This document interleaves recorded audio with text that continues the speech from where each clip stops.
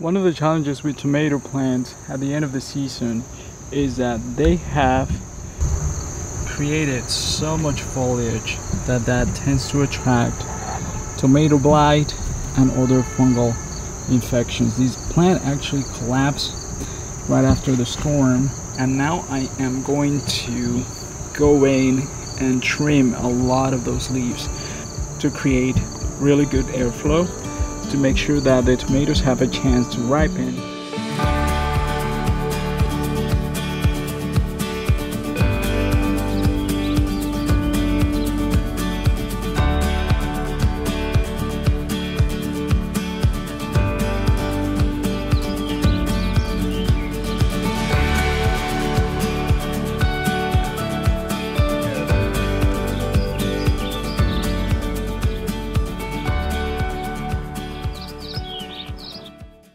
And you want to think about being able to see through your tomato plants. So picture yourself as a kind of a wave of air circulating through the plant and making sure that there is nothing really blocking it, so it can help your plants dry out quickly after watering, after rain, so you don't get that heavy concentration of humidity. And it's also harder for the fungi to travel from leaf to leaf because essentially there is not a lot of leaf to leaf contact.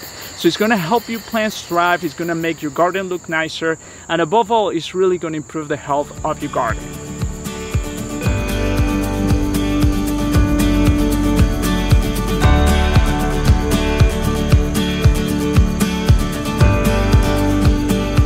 I was very aggressive how I went in and cut just about 80% of the leaves. Why? Because these plants is done growing. It's the end of August. We only have about 2 more weeks before the first frost, so I'm not concerned about this plant doing a ton of photosynthesizing and producing new crops. What I really want right now is to preserve and save the fruit that is already on it. The key for that right now, where it's humid, is hot, is airflow. So that's what I do in terms of airflow here in my garden, and with the tomatoes, it's really a very effective way to prevent blight.